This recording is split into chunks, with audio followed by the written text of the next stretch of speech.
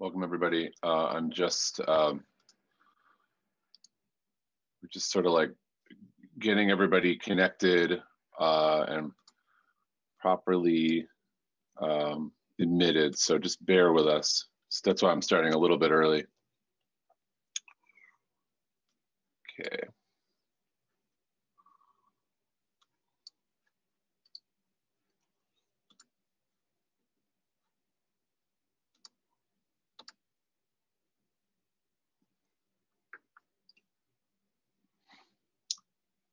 All righty, so Professor Mahon, Dean Mahon is joining us. And he's our guest of honor, so that's the most important person, the VIP. Everyone else is filing in. James, you hear me? I can. It won't let me open my video. Oh, hold on. I may have to allow you to do that. Right. Make it.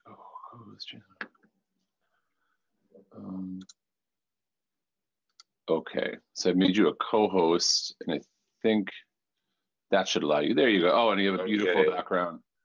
Awesome. Although let me change that for the purposes of disclosure and keeping things. Okay, thank you. Sorry for the weirdness there in the beginning, everybody. We're just figuring out some issues with connections, and everyone's filing in. And we're also going to have with us Robert Würzburg. I'll just wait for him to log in. This is, first of all, welcome everybody to the Sara Turnbull Visiting Designer Speaker Series. This is the 2022 edition, the year that we're really going to do it this year. This is going to be everyone's year.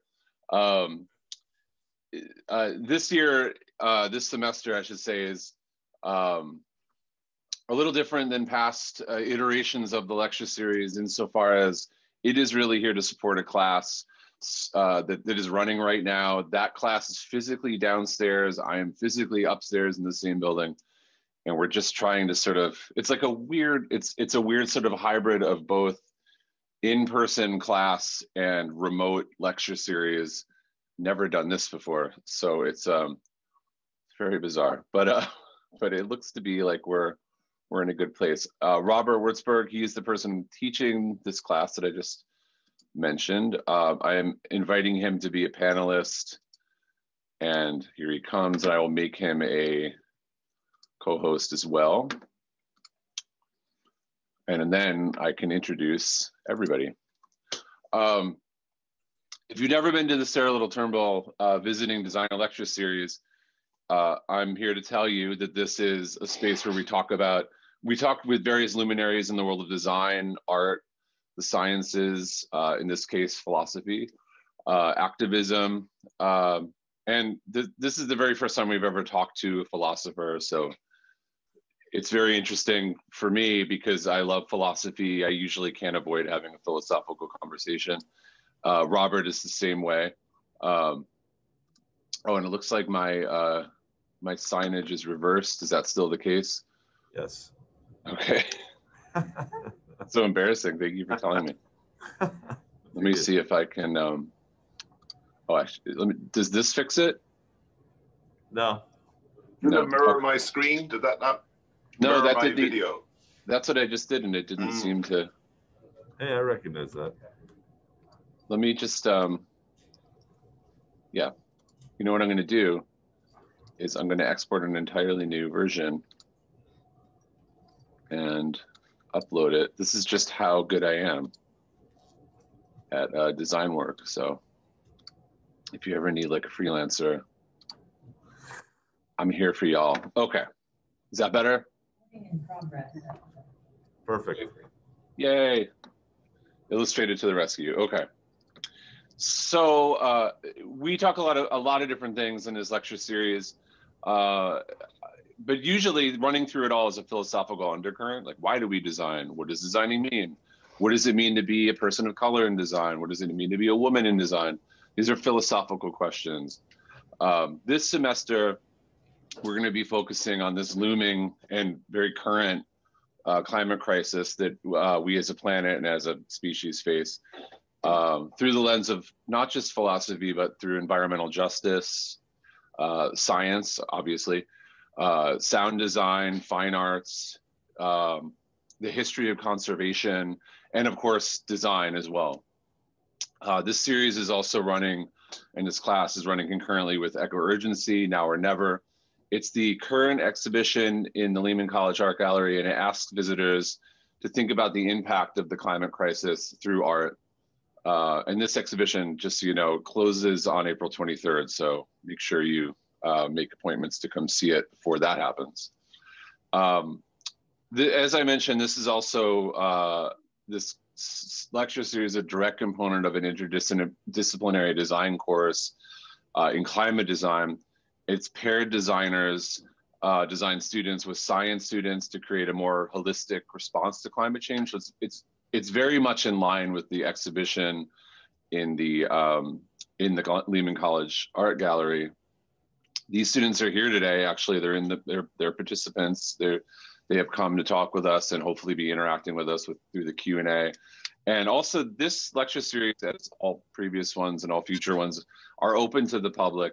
So anyone who's watching is welcome to ask questions through the Q&A. There's a little Q&A function. This is distinct from the chat, by the way.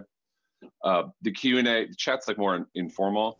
The Q&A is the more formal, it sort of accrues questions and then we can kind of go through them and answer them.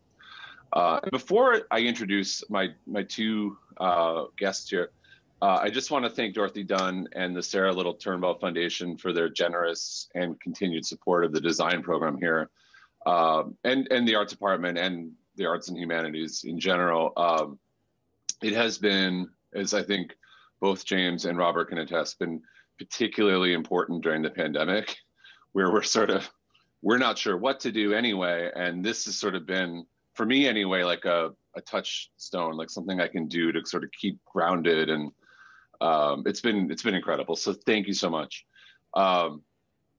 So I'm going to introduce our guest, James Mahon, but before I do, I just want to quickly introduce Robert Würzburg in the mask. Because he's in the classroom, right? He is the teacher of record for this climate design class. He's an adjunct professor of 2D animation here at Lehman. He was in the MEA. He also teaches at the MEA program at BMCC. He's a children's book author, illustrator. He's a professional animator. That's how I met him more than 15 years ago now or something like that. He spent the last 30 years in one of the front lines of advancing changes to our ecosystem, actually stewarding a forest land use program and wildlife habitat in northern Vermont. So he knows of which he speaks when it comes to climate change and stewardship, all the things we're going to be dancing and talking about, dancing around and discussing directly during this lecture series. And so thank you, Robert, for being here. And now our speaker, we're very honored and thrilled to have the hardest working man in higher ed. He's our very own Dean of Arts and Humanities, Dr. James Mahon. As the Dean of Arts and the Dean of the School of Arts and Humanities here at Lehman, Dr. Mahon oversees 9 academic departments offering 30 majors, 43 minors, and 8 master's degree programs. He's also a member of the board of the CUNY Mexican Studies Institute. He collaborates with the Lehman College Art Gallery, the City and Humanities Program, the Center for Human Rights and Peace Studies, and the CUNY Institute for Irish American Studies. He has a BA from Trinity College in Dublin, a master's in philosophy from the University of Cambridge, a PhD from Duke, and he is actually a professor of philosophy and the former chair of the philosophy department here at Lehman College, which when I met you, that's what you that's what you were. And his fields of interest are moral philosophy, the history of moral philosophy, and early modern philosophy, which is right in the pocket of what we're going to be talking about today. So it's perfect. He's also recently the executive producer of Shift NYC, a recent series of public service announcements that I was working on for the Mayor's Office of Media and Entertainment. It just broadcast in November, and you can check that out on the Lehman website. Use Lehman students. We all got together. We made this during the pandemic. It was another another great touchstone that we got to work together. And it was produced here at the Multimedia Center at Lehman College, and it showed how various businesses and industries and institutions kind of made it and adapted to the COVID-19 pandemic and thrived all throughout the 5 boroughs. Dr. Mahon's recent publications include novels Never Lie and contemporary approaches to the philosophy of lying. So lots about lying. Welcome, welcome, James. Thank you so much for being here. I appreciate it. Thank you, David, and it's good to see you and Robert once again. These Turnbull sponsored talk seminars have kept us going throughout these times. So I'm delighted to be joining today as a speaker and ready, I guess, to talk about some of the philosophy behind environmental questions, problems. And I don't claim to be an expert on the area of the environment, but I am interested in it as we apply basically ethics to questions about the environment and climate change. So that's why I'm here. Great. So did you want to, you wanted to present some stuff, right? Well, or do you just want to have a conversation? Like, what do you prefer? Well, there was a question that you asked me in advance of today that I thought was really kind of playing into my interests, which was a question about, we took a path, it seems, in history. You might want to say the path was in the 17th century, in which we, with the development of modern science, we maybe moved away from thinking about the natural world as we did in previous times and moved into a way of thinking about the world that was, we might say now, very alienating. So I do the history of philosophy, and in doing that, I work on the area of René Descartes. And right, this is how this came up. Like, we were in class and we were talking about, there he is, there's the guy. Yeah, we were talking about, Robert said we have this very subjective relationship with nature, right? And it sort of has separated us from a responsibility to our environment. And I guess my question for you is, and this came right out of class, like, what is our responsibility as individuals versus the society we live in, the state, for example? And that's really where, and does it go back to Descartes? And if so, how do we remediate this? Well, it may go back to Descartes, or some of it may go back to Descartes. So Descartes is one of my favorite. Descartes, French philosopher, 17th century, author of the Meditations, which, by the way, you may never see this again, but this is a copy of the second edition of the Meditations from 1642 with the 7th set of replies. So, I don't just talk the talk. I really do. Just the second edition, though? Come on. Yeah, because the second edition is the first complete edition. I see. But Descartes really did offer in a new way of thinking about the entire world, a new metaphysics. Descartes divided the world into souls, right, and the rest, which is just all body or bodies. It didn't even matter that much to him that you could chop up the body of the world into bodies. So you had a soul, which was the thinking, immortal identity. Each individual person has a unique immortal soul. And that connects with a piece of nature, which is the body that you have some control over in some way that he never explained. Whereby if you have a thought, your arm goes up. And if you bang your arm, somehow you can observe that the arm has been damaged and you have a feeling of pain. So the world is divided into the souls and bodies. So nature, what is nature? What is the non-soul? Well, the non-soul is just all extended stuff. Right. And since it doesn't have any soul, it doesn't have any thought, it doesn't have any experience, it doesn't have any sensation. So that may seem okay if you're talking about a mountain, right? No thought, no sensation. It may still be okay if you talk about a tree, no thought, no sensation. But when you talk about an animal, it's pretty severe. So Descartes was famous for claiming that animals are just machines, the bête machine hypothesis, that animals are unfeeling, unthinking automata that move around inside the other non-thinking, non-feeling rocks and so forth. So with a perspective on the world in which the only beings that have pain or pleasure are the souls that are connected to inanimate bodies, with the idea that the entire world is not even really alive, for him, the entire world is not animated because you need a soul to be animated, then the entire world is just like a great big artificial machine. And when you are faced with an entire artificial theme park of a world, you basically decide to use it as will benefit you in some way. So you could tear things down if you wanted to get materials that would help you to do things that would make you have various kinds of experiences. You could certainly decide to cut things up. You can happily go ahead and do experiments on creatures because basically they're all without thought or without sensation or feeling.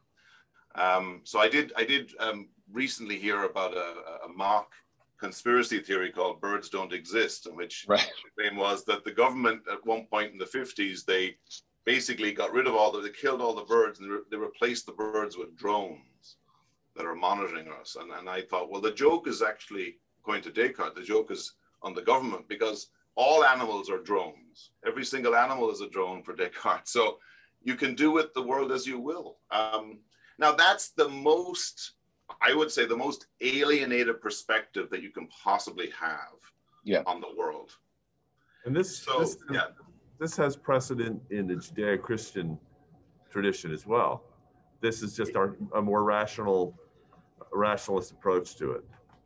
You're absolutely right. So the Judeo-Christian tradition basically looks upon the world as there for us to use and exploit according to, it's kind of a gift for us, or it's a resource for us.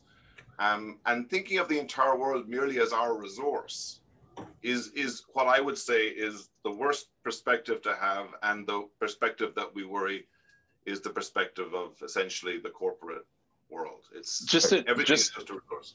Well, just one question about that though. Is it true to say that it was presaged by Judeo-Christianity, or would it be more accurate to say that Descartes was trying to reconcile Judeo-Christianity with this new rationalism and the invention of science? Where do you fall on that? Interesting. So the question for me is, obviously there's a tradition whereby the world is there for our use. Essentially the world is of only instrumental value to us. But did Descartes sort of start out wanting to defend that, or was it just a mere conclusion to his metaphysics? My suspicion is it was just a mere conclusion to his metaphysics. But interestingly, of all the things he argued, that the thesis that animals are merely machines that don't sense or feel pain or even joy or anything, that was the most controversial part, or the most controversial consequence of his theory. And in fact, philosophers in England, the Cambridge Platonists, were so upset with this that they argued vociferously that animals have animal souls. That way we got to include them in the moral community in some sense. So that was how extreme they had to adopt a stance to create animal souls. So I'm of the view that it was not what he set out to do, but it's the result of his metaphysics, that nothing has value except souls. Right. This sort of plays off of Oscar Wilde's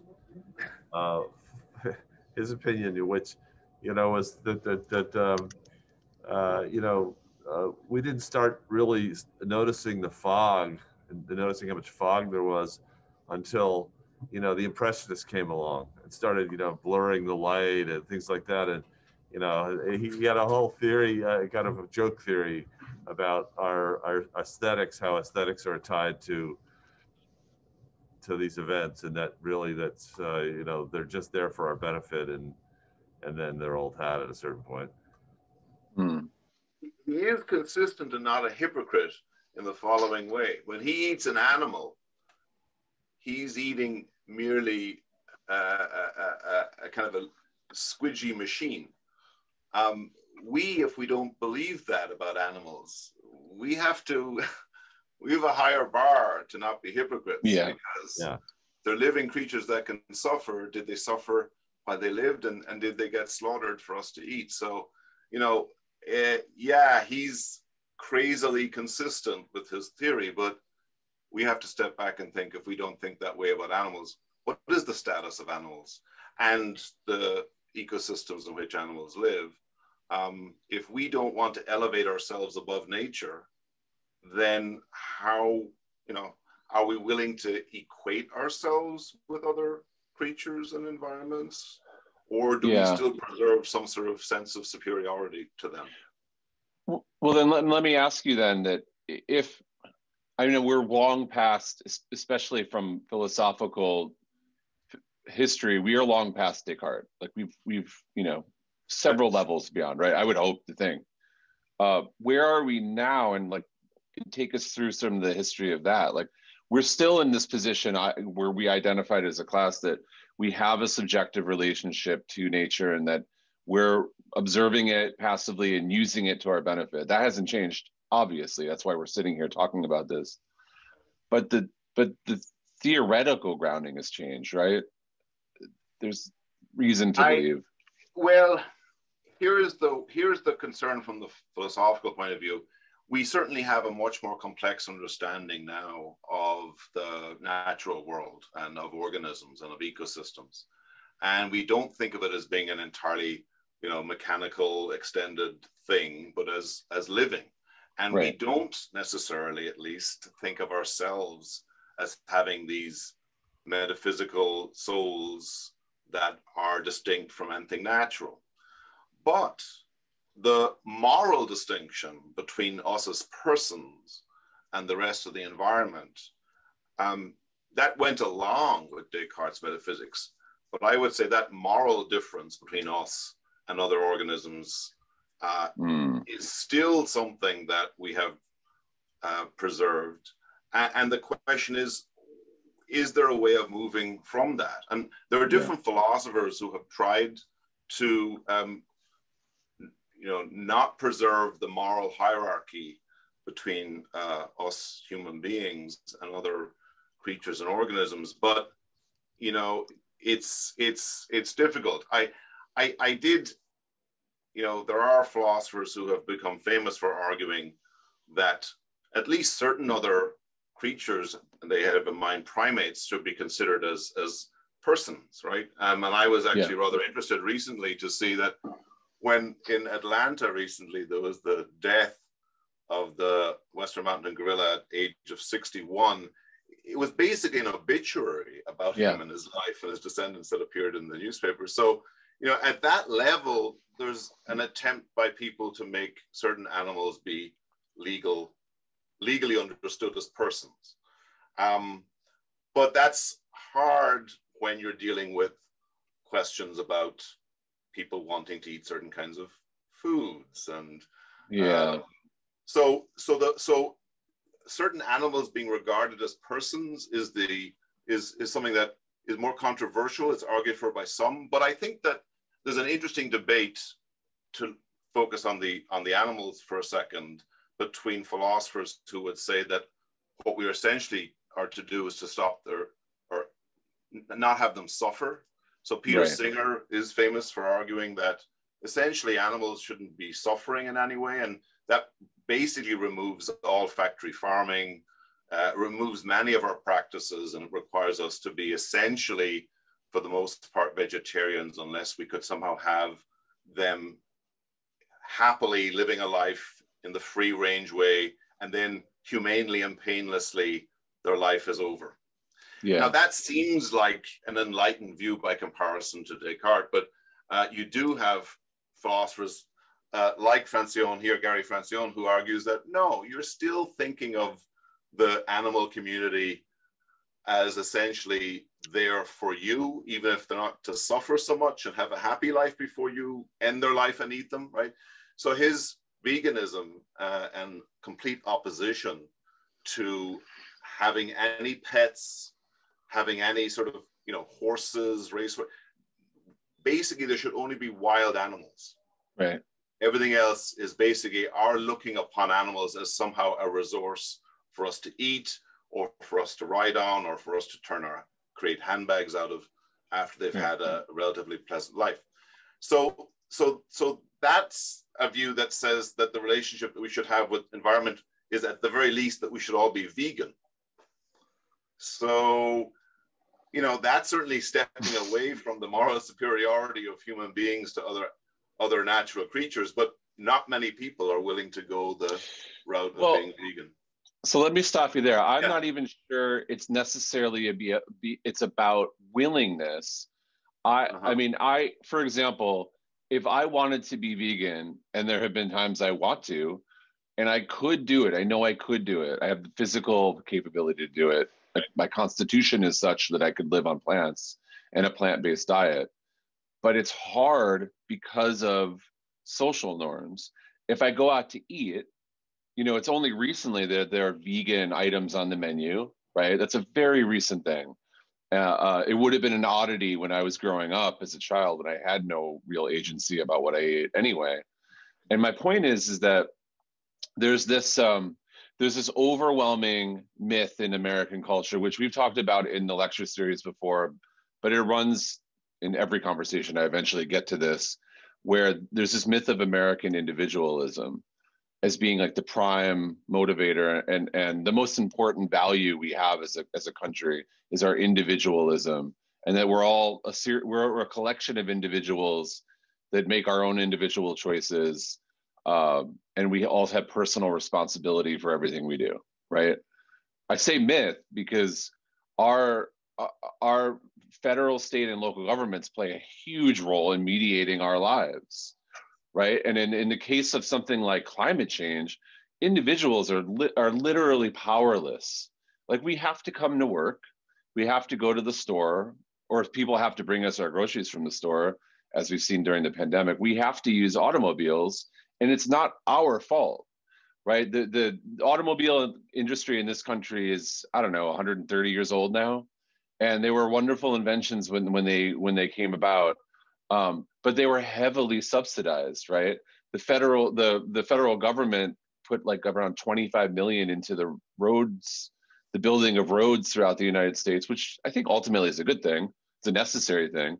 And then just recently, I mean, that's 100 years ago, but recently during the 2008 financial crisis, they gave something like, 80, something like, I want to say 23 or 25 billion to General Motors and Chrysler, two of the big three car companies, just to keep them afloat, because they were, quote unquote, too big to fail. That's where this terminology comes from.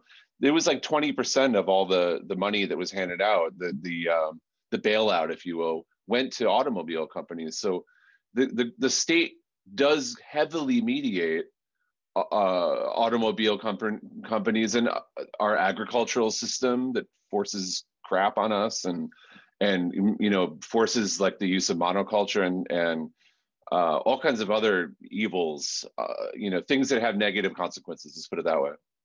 Right. So I think that's where the myth comes from. We're taught this myth, we're force-fed this myth that it's our responsibility to recycle and to eat animal, to eat ethically, to act ethically in response to the climate crisis. But we don't stand a chance, is my feeling. And I think, what do you think about that? So, yeah, I agree that the idea that we are all sort of to pull ourselves up by our bootstraps and change all of our practices and adjust to having completely new diets, and to never fly, to not never fly. I mean, I have colleagues in philosophy who refuse to fly to any conferences or travel, for pleasure, as it were, using flying, because they just think it's unjustified. So I do agree that asking every individual to make all of those changes is basically at some level unfair. The question I think that is pushed by philosophers like the animal abolitionists like Francione and even by Singer, who has a weaker position, is that there may be things that we can change in our lives that are not giving up a huge amount and yet can make a huge difference. I didn't realize this until recently, and I was sort of reading a story about this is a bald eagle suffering from lead poisoning. Oh, God. Now, even, first of all, Descartes' clearly wrong, because that's clearly an animal in some kind of pain, serious pain, unable to breathe. But lead poisoning in bald eagles and golden eagles, lead poisoning is often the result of lead in carcasses shot by hunters. And guess what? They had that problem with lead getting into the water supply with people shooting waterfowl with lead bullets, and they replaced those with steel bullets. And now they're campaigning to have hunters only use copper or steel bullets, which don't poison the carcasses such that the eagles suffer. So there's a step. Who would have thought copper bullets are the way forward for being having a better relationship with the environment? So I think that there are going to be things that we can do that will actually help. But I think that at some larger level, you're going to need the state to intervene. So the state will have to subsidize food that is produced in a way that's ethically sound. The state will have to subsidize alternatives and things like that. So I think we would need that. Fuels will have to be as available and as cheap if there are alternatives to fossil fuels for us to heat our homes and maybe even to power our electric vehicles. Yeah, that's another thing. Fuel and energy sources in general are already heavily subsidized. They come to us through government agreements from other countries. They come to us through government for like a raft of tax breaks. And so it's this argument that, if you make the government responsible, it turns us into some kind of nanny state, is completely fallacious to me, because the government corporations are the nanny state. They're the beneficiaries of a nanny state already, right? So, my point in this question ultimately is it really as individuals, our responsibility as citizens, or is it the responsibility of corporations, who are by far the biggest beneficiaries and also the biggest actors in terms of pollution, and then therefore the government in terms of public policy? They're either on our side, the government, or they're on corporation side. I don't want to get into a whole, discussion about that. That's a different discussion. Well, I would say clearly corporations are able to buy governments. I mean, they're able to buy votes. They're able to buy policies. I don't know that they can buy court decisions, but we probably would be able to find some of those too. Sure. I think the point is that corporations are, as much as we talk about how corporations might develop a conscience, I think that corporations will always have to have, hanging above them the sort of sword of Damocles, of some sense of like that they must observe policies that are decided by democratically elected and hopefully,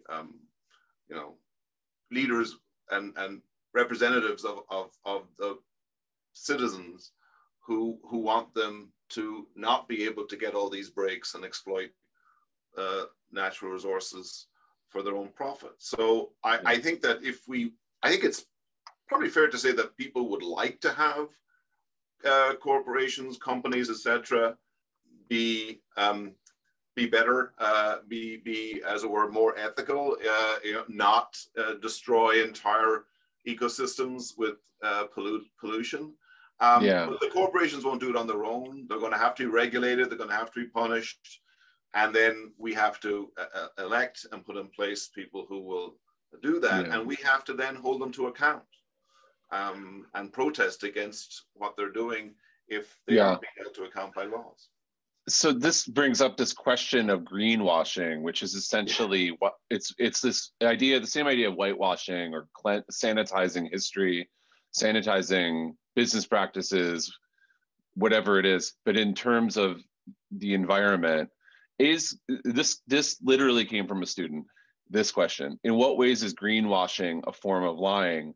And I thought you'd be a good person to ask that, because your specialty is philosophy of lying. Like, is it lying? It's certainly misleading? I mean, how do you feel about it? Well, there is a distinction. I do work on the area of what counts as a lie, sort of narrowly understood, where it's a certain kind of act that I have, that I'm engaged in with another person, whereby I make an assertion. So I'm serious. I invoke their trust. I am getting them to believe what I'm saying, and I believe what I'm saying is false. Now, that's a lie. It may not be exactly what's happening in all cases of greenwashing, but interestingly, there's a distinction that has now become much more important, I think, in the literature and in lies, which is between lies and deception, and then between deception and manipulation. Now, people ask the following question: if I sell a product, say I want to sell some sort of drug, and I think that it will sell better if the color is blue than if the color is orange, that people will sort of look upon it and be more soothed by it. Famously, you know, McDonald's is supposed to have chosen the colors of red and yellow for their restaurants because it makes you hungry if you look at those colors. So that's manipulation. But is McDonald's lying to you about how you're hungry right now, even though you don't think you are? Well, I wouldn't call it lying, but I do call it manipulation. Okay. So I think if we think of it as, our companies manipulating, are they saying things that, even though some part of them might be correct, essentially it's gross exaggeration, such that it's misleading people? So misleading and manipulation are definitely practiced by companies.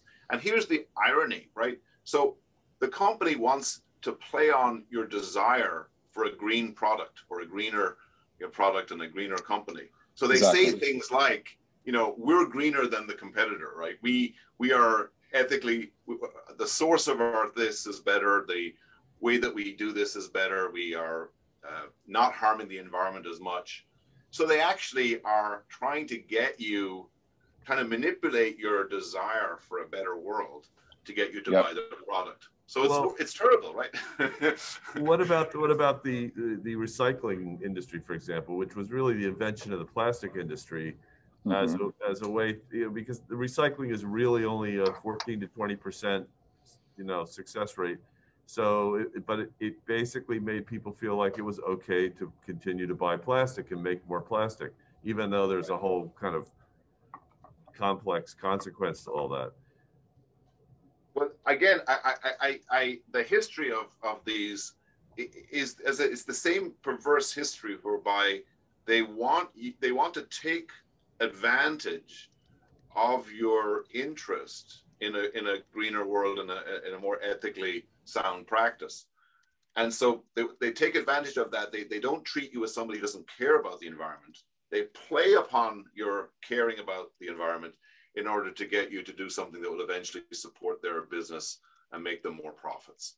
So, so this is, the capitalist system adapting to moral beliefs and values of customers, but essentially manipulating them into making decisions that are actually contrary to the final good and to better ethical.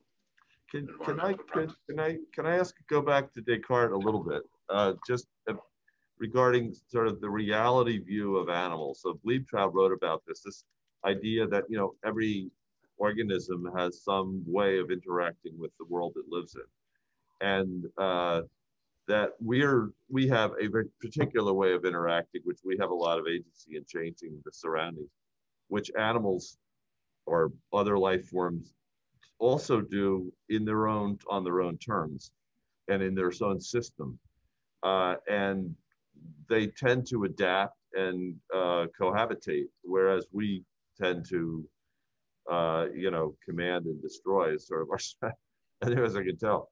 And we don't try to engage that. So if you look at some complex systems, particularly fungi and things like that, they're very adaptive to all the life forms around them. And in fact, they're finding that a lot of animals are the same way. And but this is a fairly nuanced sort of approach. How do you look at humans as a species and think how can we engage in this, because we've become so far removed. I mean, I think you could probably trace human history. You could probably find that at some point there was this kind of coordinated relationship, but we've completely removed ourselves from that. And is there any way to reconcile ourselves to that? Well, I mean, although this is like super simplistic history, essentially the Industrial Revolution permanently changed the relationship that human beings have with the rest of the world, the natural world. I mean, once you have the Industrial Revolution, I mean, not that there weren't obviously things that, but agrarian life did much less violence to the environment. I mean, pollution, in the way in which we talk about pollution today, began with the Industrial Revolution. Yeah.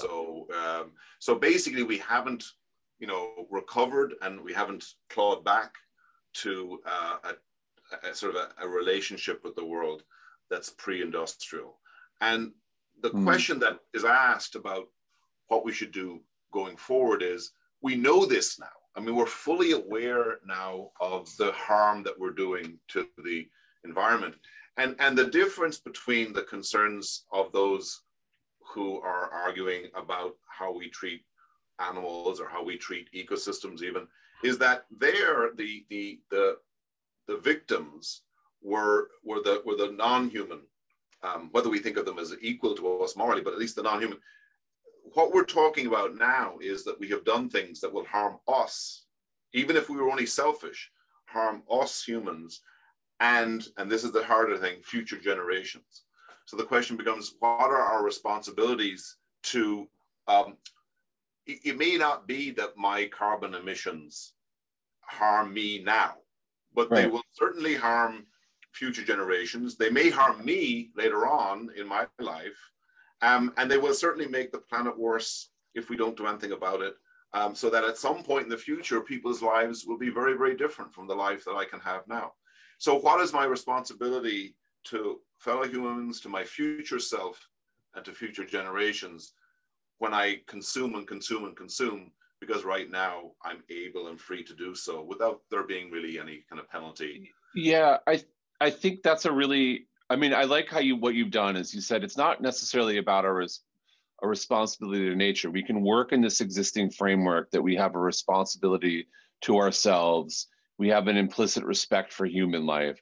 So that being the case, we can rely on that respect for current and future human life and lean in on that with a little bit of pathos to convince people that they have a responsibility, right? But I don't know, I wonder, see, the issue is that those things in the future are in the future. We can't see them now, right? And we can be told whatever we want. People can tell us that the sea levels are going to rise in some places. Manhattan, Florida, island nations will all be subsumed in the ocean. We could watch, and you mentioned this too, polar bears can, be drowning in the ice, and that's going to continue, and that the ice caps will be gone. We can be told that the Midwest is suffering the worst drought in 1,000 years. But it's, in other words, the people that this is really going to affect aren't born yet. So we can't see them, we don't know them, and it's harder, I think, or easier, let's put it that way, to just ignore it as a problem, because they are not in front of us. And I guess my question here is, and really the whole point of this class is that we're teaching is that we're trying to, through artistic means, to get people to see something that you can't see yet, right? To see something that's maybe an abstract and not a tangible thing. And I guess a question that we have for you is, given everything that you said, our philosophical grounding for all this, some of the problematic issues with Western philosophy, and where we are now given corporate hegemony. What can artists and scientists do to reframe this relationship and make people understand? I know it's a big question, but well, I like the fact that you already believe that it's scientists and artists working together. I think that's absolutely crucial. okay, So there is not, in my view, a fundamental distinction between what's motivating the scientists who are concerned with and knowledgeable about the environment and what's motivating the artists. Scientists are on this, scientists, not companies and corporations that make use of scientific breakthroughs to exploit, right. but scientists are much more informed and knowledgeable about basically the fragility of the world and what we have to do to go about saving it. So I did change my background to the famous photograph taken by the Apollo 8 astronaut of planet Earth seen from the moon. This is the photograph known as Earthrise, Right. Which was taken on Christmas Eve in 1968 and then published in Scientific American. And what I didn't realize fully about that story is that as it was published in 1970, that was the year that we first had Earth Day, April 22nd, 1970. And that was, in my opinion, a gestalt shift in people's thinking about the Earth, because they suddenly saw the Earth as being kind of vulnerable, fragile, Okay. not indestructible, not sort of there no matter what we do, it will always be around and we'll always have, blue seas and oxygen. Right. No, it is something that we have to protect and we have to look after and care for. As they famously argue today, there is no planet B, there is no second planet. Yeah. Despite what Elon Musk and a couple of billionaires are trying to convince you of, Right. basically the Earth is it. So if we could, if artists and scientists together are able to show essentially the either doubting or maybe they're just they're not committed either way. They're sort of ambivalent, or they think, I'll wait and see. If you can convince those people that actually they have to step up and do things for the planet to get better, that they have to step up and participate in a community with the rest of the planet, then I think joining that sort of sense, having a sense of community with others to actually, quote unquote, save the planet is how this could work. And I was thinking about how that campaign for having Earth Day and for, even though it was maybe a little bit nationalistic to think of it as being kind of what was best for America or keep America beautiful, but there was that famous ad campaign, which was even though this was an actor and not an actual indigenous American, the tear falling down the cheek as he looks upon the city kind of trashing, people throwing litter. It was an anti-litter campaign, but essentially it was, we must respect and have an attitude towards the world that is basically more of a view of us being in a relationship that respects the world. I mean, reverence or sacredness is sometimes understood as what it would be to have a relationship that's very different from the one that we have. And I think that this was a short ad that was played on television. People today remember this ad. I know some people who say, after that ad, I stopped throwing litter on the ground. It was like, so, but interestingly, it was effective.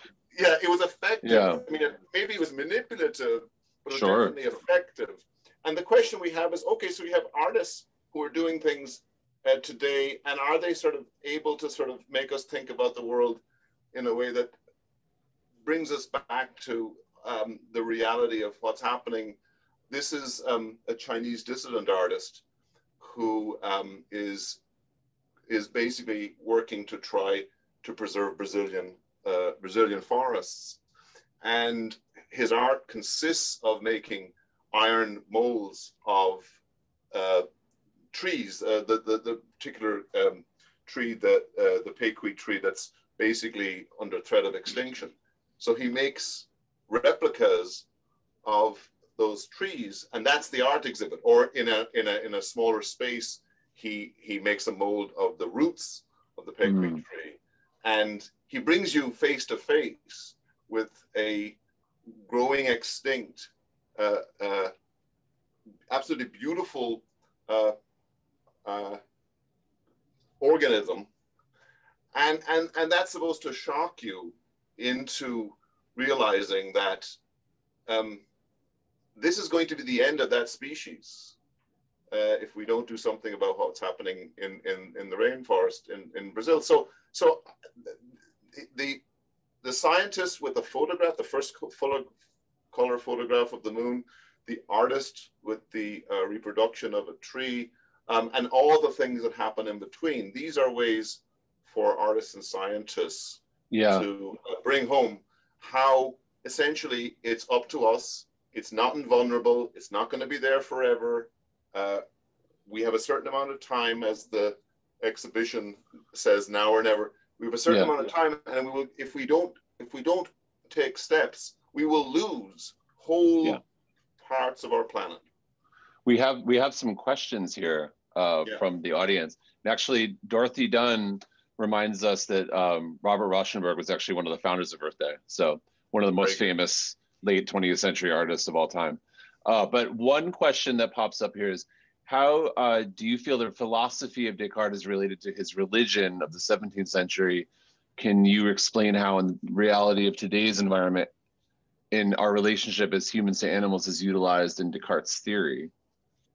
So, I mean, it's true that Descartes' division of the world into the souls and everything else was consistent with a certain interpretation of Christianity, and more particularly Catholicism, according to which there was a moral superiority of the immortal souls over everything else. I think that what interestingly, the astronaut Anders, who took that photograph, he said that it changed his religious views. He actually became, as he said, more of a Buddhist. And now he actually is interested in reading works by kind of, I suppose, contemporary atheists. I don't know that it has to be the case that you have to sort of give up on a religious view. I think that you might have to give up on a certain kind of Western religious view, perhaps, to have appropriate relationship with the rest of the planet. I think that we talked about indigenous peoples and having a different relationship to the planet. So those protesting, for example, against the oil pipeline in Dakota, right? Yeah. That was a protest against the pipeline running through what was sacred ground. It was also the case that they argued that it was possibly polluting the water supply. So there is a spiritual relationship that protects the environment, but it also protects the people. And I think that the extra thing that we would give to this, which isn't in Descartes, is this is a political point as well, because the pipeline is going to not run through the wealthier parts of the country. The pipeline is not going to jeopardize the wonderful sort of, I guess, the shoreline in that part of Florida. No, it's BIPOC communities that are affected. Exactly, exactly. Those are the communities that will bear the costs and take the risks of these. Even if that pipeline, by the way, were, as people argued, the safest way to transport oil. I mean, even if we agreed that it's better than overground trucks to have a pipeline, have the pipeline run through every single backyard in the entire country, things would change. Then tell me about the risks and the benefits. Yeah, it's interesting because, I mean, in Judaism, there's really nothing in Judaism that says that the planet exists for our gain. In fact, Judaism has this principle called tikkun olam, which is it kind of translates as to repair the world. Like it's this founding principle of Judaism, which is to keep the world pristine for future generations, which is exactly what we're talking about, stewardship, right? And of course, Hillel, which is he was like a first century. He basically began the Talmud and the next 2,000 years of Judaism after the first century. He wrote the book essentially. He said that really all Judaism boils down to is do unto others as you would have them do unto you, which could easily be transferred to our understanding of nature and the environment. And then in Christianity, I didn't really go to church often. Maybe you did more than I did, but I don't remember anything in the Gospels about Jesus saying anything about exploiting nature or using, the beasts of the field to our own gain. That just wasn't part of his philosophy. It wasn't even centered in that. So I wonder, when we say that this all just stems from Judeo-Christianity, what do we really mean? I don't want to spend too much time on that, but it's an interesting question. It's Old Testament rather than New Testament, I think, at a minimum. But I think the idea that sort of the bountiful nature is there and that we should go forth and multiply. There are at least some philosophers who would say, it is, yeah. No, don't go forth and multiply. Not if that means that you're going to. One way of understanding what has happened with respect to environments. I'm thinking about this when I think about the issue of the fitting animals into our lives. Essentially what we did was we colonized the planet so that all the other animals are the result of our colonization, right? So they're indigenous animals and we have colonized their habitats. So the question becomes, if all of this is somehow there for us, which was the Old Testament view, if it's all there for us, then there's a problem. Even if you were to try to take care of it, you're still ultimately you're the shepherd, right? There's a joke in Plato's Republic about this, right? So, the sheep are protected by the shepherd. Really, I thought at the end of the day they get killed after they're protected by the shepherd. So that doesn't seem to work. So the shepherd is basically making a profit ultimately from the sheep. Now I have extracting, farmers who would adamantly disagree with this, and to all of my relatives back home in Ireland, I think you can be a good shepherd. But there is this kind of question about whether everything is there in some ultimate sense for us. And I think the difference is, and I don't want to speak about matters about which I don't know with respect to other sets of beliefs, but I don't think that viewing certain parts of the world or nature as sacred is the same thought. I think that's a different thought. That is giving a certain status to the world, the natural world and creatures in the world, that is not the status of there for us or even there for us to protect. It's like there for us to respect. And that's the way in respecting. We can't go there. We can't do that. In New Zealand, they have taken the step, which is basically a kind of a legal maneuver, that just as there are communities that have a reverence for parts of of nature, they have made certain rivers be understood legally as persons. Mm-hmm. And that's essentially giving the status of person to nature. Personhood, so imagine if you had the view that all of nature was another person, or all of nature was a collection of persons. We were literally going, this is the opposite from Descartes, that the rest of the world is as much souls as you are, right? Yeah. What kind of relationship, if you walked out the door today, what would be the relationship with your environment if you thought of it all as being a collection of persons? And it's a criminal act to do anything that harms any of that. Yeah. It's right. Yeah. So we have a legal system that doesn't make it a crime to harm nature per se. Right. If it's somebody's property, okay. If it's a protected thing because we want to look at it, okay, but not for itself. So it would be up to having a change in our laws that would stop us from doing those things. It's funny because we have settled law in this country, in the United States, that essentially treats corporations like people. Yes. Right. And I just meant, this was a question that somebody had asked in the Q&A, and I answered that because of the Citizens United Supreme Court decision. Corporations essentially have the same rights as you and I do to donate to political campaigns. So it's almost like we've gone the opposite way as New Zealand. I know that's not a big news flash, but it's something to think about. I would encourage everybody to read up on that particular decision. But I also had this question. This is, you mentioned that in the Old Testament we're given this prerogative to go forth and multiply, almost like an early a proto manifest destiny. Yeah. And there's a question here. I'm wondering if you could speak to the ethics of individual responsibility in reference to achieving zero population growth, because this is something we did not talk about. Right. Yeah. I mean, this is where, some people's views about what we need to do to protect the environment will come into conflict with very strong intuitions that they have about things like family size. Now, I think that the US in particular, and this connects with a much wider debate, the US in particular seems to enshrine essentially having children, having families, without it being the case that they believe that the state should invest in supporting families, or without them thinking about the repercussions of having children, having families, as it were, increasing the number of humans taking over. They don't seem to have, maybe because in the US, and I speak as somebody who wasn't born in the US, because they think of it as being kind of an endless supply of land, and why would you worry?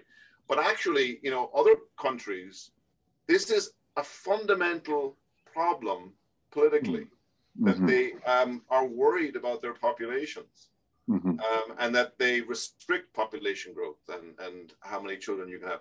So I think that the US is free, apparently, of these concerns, but it's a concern that I think is something that will become more of a concern, and yet, interestingly, it's in tension with a growth in people sort of delaying having families and having smaller numbers of children in the end.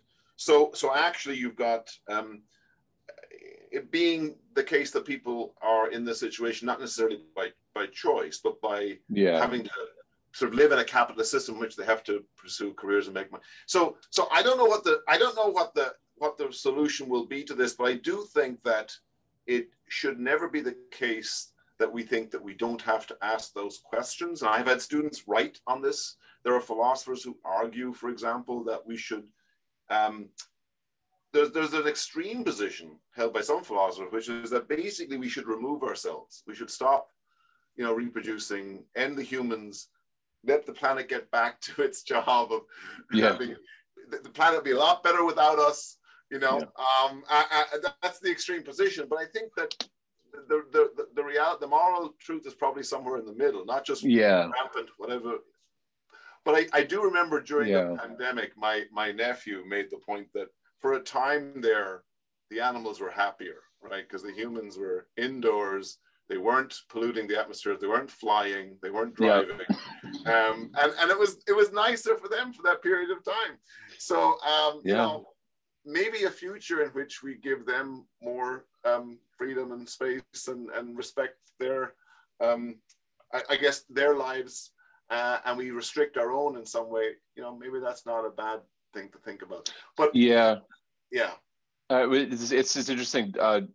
There's this comment. I wonder if instilling reverence is helpful. Does reverence set one apart? I mean, this idea of, artists are great at this, right? Telling stories and instilling reverence for things that maybe otherwise we wouldn't, making an emotional connection with something and feeling respect for it. Right. That might be a really good solution. So I think reverence is used because people want, people writing about what that means want that word because it's going to convey something much stronger than just that you are kind of not going to harm. There is a sense in which when I was a child watching, the likes of, basically for us, nature programs, but it was David Attenborough and Life on Earth. Yeah. When I watched the entire life history of that animal or that insect or that butterfly, I don't know if reverence is the word, but it was something much closer to reverence and understanding what it had to go through. Yeah. In order to get to be born or get to fly or get to eat and survive. So I think that if we understood a lot more about the complexity of our environment, again, whether we achieve reverence, we certainly achieve something like an incredible respect. And I would argue, in thinking of it as being so complicated and so difficult, and yet it manages nevertheless to survive and flourish, that you would have an attitude very different from the kind of attitude you have towards basically walking into a supermarket and seeing everything there just sort of wrapped up in plastic for you, right? Yeah. I mean, that's the way that we encounter a lot of the natural world is wrapped up in plastic in a bag for us to purchase in a store. And, you know, that's something that is never going to give you any kind of reverence for anything. So yeah. I would like to have us be more informed. And even though it's crazy to think of social media being a help, because social media, as we know, is so problematic, but social media videos about the struggles of animals to save, you know, some young from a passing car and to rush. I mean, basically it's anthropomorphic, but it actually does make you think more about the world. And I think that, you know, more of that would actually create something like a sense of, I know so much more now about the life of say wild pigs that doesn't seem like a ham sandwich is really worth it anymore because of what I'm doing to those creatures. Yeah. Well, this has been great. This has been exhaustive. I think we've covered a lot of ground.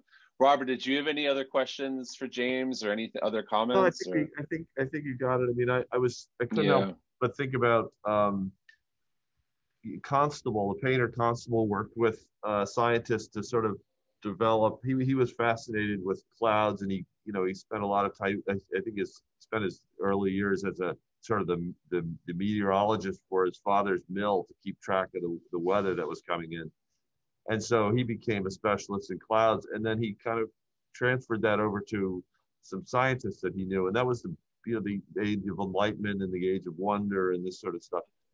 And I'm wondering, I can't help but think that there was an optimism there to it, right? Yeah. And of course that evolved into the Industrial Revolution and better living through chemistry, and which in the consequences of that, and it makes me think about how artists, what's the role that artists can play in that process now, which is not to undo that, but to sort of transition with scientists to sort of a different approach to nature. Yeah, I think I do believe that artists and scientists work together ultimately on this. I believe that the right orientation and motivation are in people who are paying attention to the details and learning about the reality, and not essentially accepting what they're being told by the corporations. So scientists are not driven by the corporate capitalist project, and artists aren't either. And so I think that with respect to climate change, for example, right? How is it that we get people to believe that climate change, for the deniers or for the complacent, how is it that artists and scientists work together? Well, let's begin by saying that one of the good things is that your course is bringing together, as far as I recall from when we approved the course is bringing together art students and students in the environmental and earth sciences. So one way would be to not divide up the learning so that you only did the science or you only did the art, right? It would be great to see that be part of the curriculum in school and in college, so that art was not something alien and science wasn't something frightening. And then with more shared understanding of the world and its complexity and its, let's be clear, its beauty, maybe there won't be the same sort of audience for the let's just destroy this and make a lot of money. I would like to see them working together, and a course in Lehman that brings them together, and an art gallery exhibition that is featuring artists on the matter of the threat to the planet, and having people attend that exhibition, so sign up. That surely is the right step, even if there are other steps to take. Yeah, that's why, again, I just want to reiterate our thanks to the Turnbull Foundation, because again, like this kind of class would have just, I mean, I can imagine proposing this class 10 years ago. I mean, it would have been hilarious, the conversation that followed, but, and demeaning and, you know, disappointing, but it wouldn't have gone anywhere. So with their help, we've been able to do these crazy, bizarre things that never would have happened before. And it turns out it's not really even that crazy and bizarre, right? It's already in the ether. It's already a necessary conversation that we're just kind of tapping into. Yeah. So thanks to them. Thank you, James, for spending time. I really appreciate for allowing us to have this course. That's also thank you. And thanks to Robert for helping us with the course and weighing in. And thanks to everybody for coming and watching and asking some pretty tough but really interesting questions. Thanks again. And please join us next week. We'll be talking with Juliana Monte, who also at Lehman, but she is a scientist who is also going to be talking about environmental justice. So there's kind of like a mixture of two different silos of information blended together. So thank you again. See you guys next week, and we'll talk then. Okay. Thank you. Bye-bye.